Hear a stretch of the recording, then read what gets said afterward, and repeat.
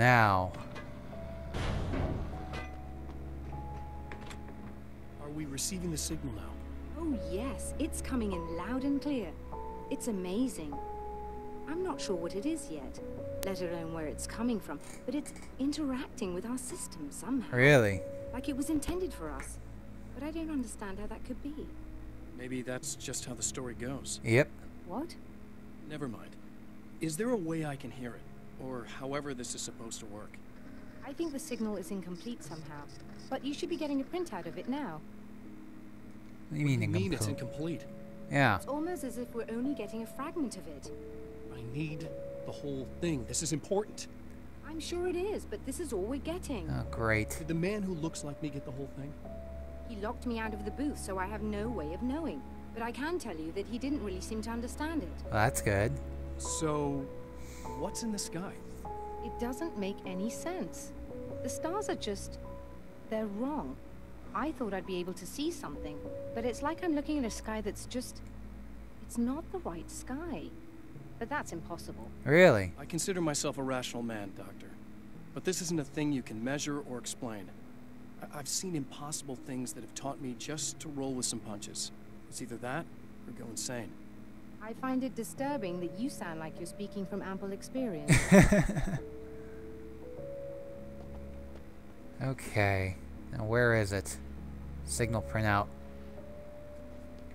Ah, there. A printout of a signal. It too is a weapon created by the Champion of Light. In its words, stirs a new reality. But it is incomplete. And yet, it provides a roadmap for the man to follow. A course that will lead him to a place where he may confront his enemy. The drive-in. I'll take a look at that printout in just a second. It actually is one of the manuscript pages. Yeah, Night Springs Drive-In Theater. The Drive-In. 12th Annual NSVA Once the Film site of Festival. lurid celluloid fantasies, it's now the site of an art exhibition. And yet, it's the search for closure rather than culture that brings the Champion of Light here. Anyways, let's take a look at our manuscript pages. In the observatory.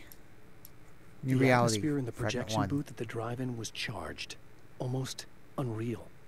Despite that, the air felt cool and refreshing this late at night. It'd been a hot day. The summer was nearing its end, but it wasn't over yet. Well, that really doesn't help. The spiders aren't really the work of the enemy. They're a side effect. A part of the Dark Place's less significant fauna that has managed to slip through the opening I made when I arrived. Yeah? Less an animal than an idea that has assumed the form of an animal. Makes them no less dangerous, but at least they're a little easier to deal with. The darkness doesn't protect them like the Taken, and thus they can be destroyed by either light or bullets right away. Well, that's good. I've carried a flashlight and a gun for so long that I feel naked without either. It's all too often that I need them. The darkness protects the Taken. Shadows crawl over their forms like living things, protecting them from harm. Blows that would injure or kill a human outright mean nothing to them as long as the darkness persists. But light makes them vulnerable. Light burns the shadows away. The darkness that drives them is still in them, but now they're vulnerable. Flashlight and gun. Sometimes it feels they're all I have left. Yep. And the genius of Mr. Scratch. What's this one? I've seen the enemy, and it's me. I faced dark horrors before, things that live in the unimaginable pressures of the world beyond our own. Sometimes they masquerade as humans. That's what ultimately lurks inside Mr. Scratch. He's every mean-spirited tabloid story about me. An evil caricature. A creature formed in that vague territory of misconceptions, half-truths, and the dark imagination of people who heard a story about me. An urban legend made flesh. A serial killer. My dark half. Brought to life by the power of Cauldron Lake. So that's what Mr. Scratch is. Let's go back to these ones. And Too Many Legs. And The Twisted Mirror. The strands of webbing glistened in the beam of my flashlight, fine, almost ethereal. They were fresh and right in my path. I held my breath and waited, ears straining. Nothing. I moved on, concentrating on the task at hand. Just get what I was looking for, then leave. That's all I keep telling myself. For a moment, I actually thought it might be as simple as that. Yeah. I think Then, I heard too many legs you get this skittering one across the ground. first time you're in the rest stop, and it's kind of a foreshadowing page. Tell you about the spiders in the next area. Now, the Twisted My own Mirror. face peered back at me from the TV Oh yeah, I screen. already saw that one. So, I won't read the rest of these until my next round through the rest stop. Same as I won't read the rest of these until my next round through the observatory.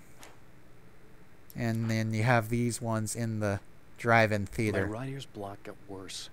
I didn't sleep much anymore. My life with Alice seemed like a constant fight. I was a wreck. Alice took steps. She booked a vacation in Bright Falls, a small town in Washington. It was supposed to be a chance to break out of the cycle I was in. She didn't know about the darkness in Cauldron Lake. Nope. And that's what ended up leading up to Alan Alice, Wake, the game. My wife. The best thing that ever happened to me. She smiles and the darkness lifts. For her, I tried things I otherwise never would. I've never really minded if it's made me feel like a fool. She's a photographer, and the world she sees through her lenses is unique and beautiful. She has the vision. She sees things others don't and knows how to make them visible to everybody. She did it with me, too. She teased out things I was only vaguely aware of. She always saw me in the best possible light. Which is a good thing, I think. And what about what really matters? And you can see I'm missing pages here. I'm missing a bunch of pages. So what really matters? It's been 2 years since I came here. Being that long without Alice breaks my heart. And I know it broke hers. I know she thinks I'm dead. How could I blame her for that? It would be a crime to pretend that she owes me anything. She took all the stupid, self-indulgent bullshit I brought into her life and still stood by me. Still loved me. It's no betrayal. But I'm a better person now than I used to be. I want to be that person with her. Oh, that's good. Okay, now let's investigate the drive-in theater.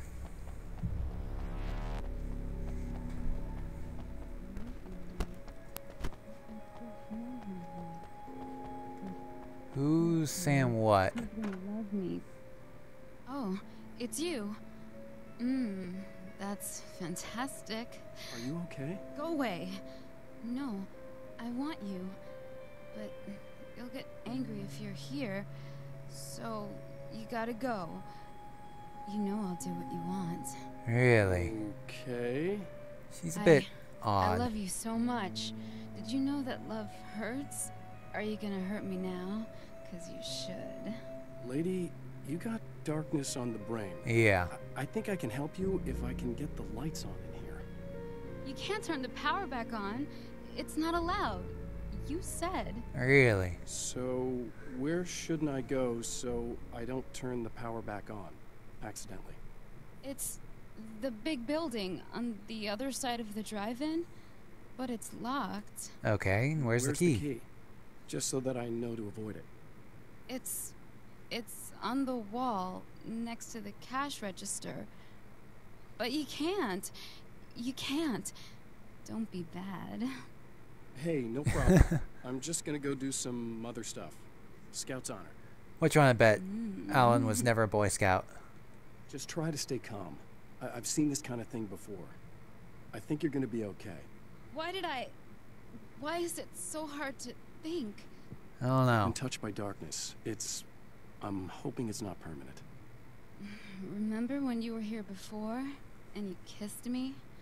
And then everything got all dark? Yeah, that wasn't was me, the lady. best. That was Mr. Scratch. Listen, this is very important. Where did I go? Can you tell me that? Baby, you don't need to go anywhere. You're here now, and you're in my head. You should be in me. You should touch me again. Not with a 10-foot pole, lady. Yeah. Hey, just in case there's a part of you in there that's freaking out right now, it's not your fault. I promise I'll do what I can to help you, okay? I don't... Please go away. Don't sweat it. I'm just saying that in case you really need to hear it, Yeah. I've been there.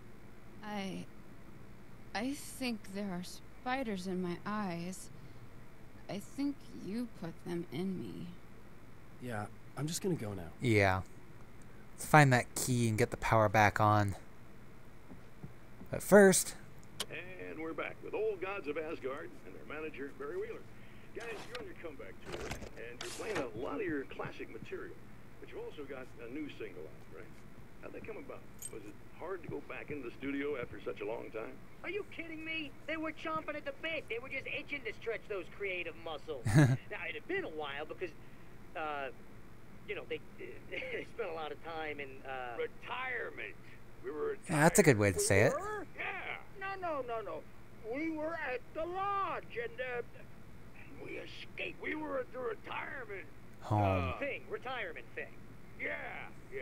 So, you know, really, once we got in the studio, things started happening. Now, the music has changed a little bit, and the boys were a little rusty, so it took us a while to find the right gear. But hey, once we got going, whew, boy, they kicked ass. And it's an awesome song. It's called Balance Slays the Demon, and seriously, I think it's their finest work. Really? And hey, I should know, I produced it.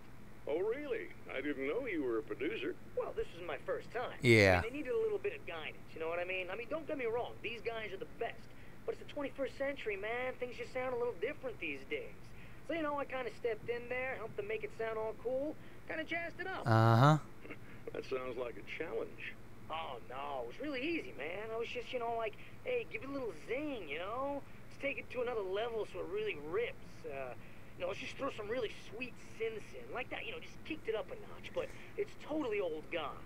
Well, listeners, you can judge for yourselves. Yep. Here's Old Gods of Asgard and Balance Slays the Demon. Oh, yeah. I'm trying to figure out whether or not I like this.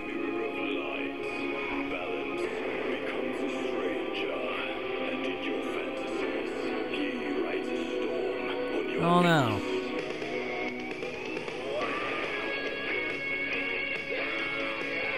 Nah, I don't think I really do. I think I like the Poet and the Muse better. The man has encountered this before. People whose integrity has been suborned by the insidious touch of the darkness. He has experienced it himself, but merciful light burned away the darkness in his brain.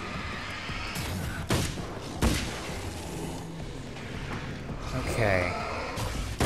So they're not gonna let us get there easily.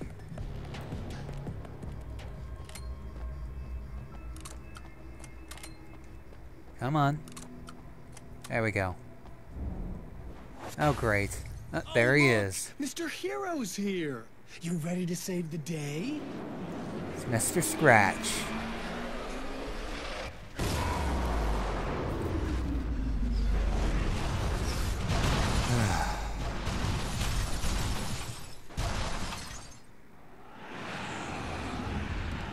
Fight our way across. Whoa! Where did you come from? There we go. Oh, they're splitters. Ow! Come on.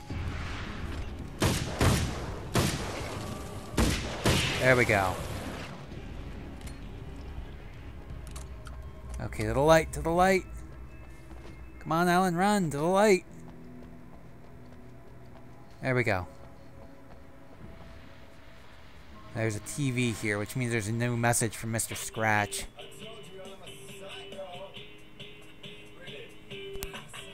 Okay, he's not that good at dancing, even with a knife in his hand.